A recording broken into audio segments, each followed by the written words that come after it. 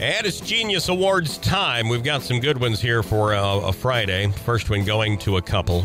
Lee Hops, age 30, and Haley McClory, age 23. They are a British couple who were pepper sprayed by police because they refused to stop having intimate relations in a bathroom stall in a bar. Police say the amorous couple couldn't wait to get home, so they did their thing inside the stall in the ladies' bathroom, because that is romance right there. Cops arrived after a patron called, but the pair refused to stop. After several attempts to coax them out, cops finally pepper sprayed them and dragged them sans clothing out of the stall. They were arrested for resisting arrest and using threatening, abusive, and insulting language to cause fear or unlawful violence. I could make jokes here, but it kind of just it is its own joke, really. Then there's 27-year-old Australian man who was arrested for playing the trumpet while driving.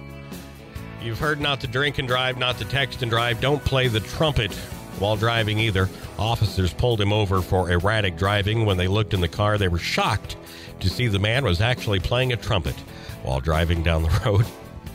The musical driver was fined $276 for careless driving.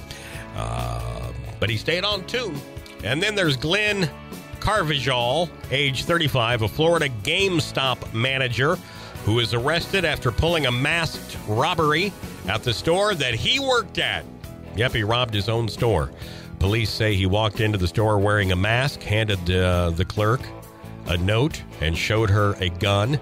Several days later, when he was helping police interview workers there, a male employee identified him as the robber. The clerk told deputies he was sure it was him because he saw or he had interviewed that employee while he was applying for a job at the store. So don't rob any place, because it's the wrong thing to do.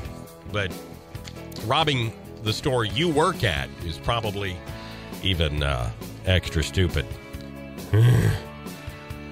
Genius Awards for today.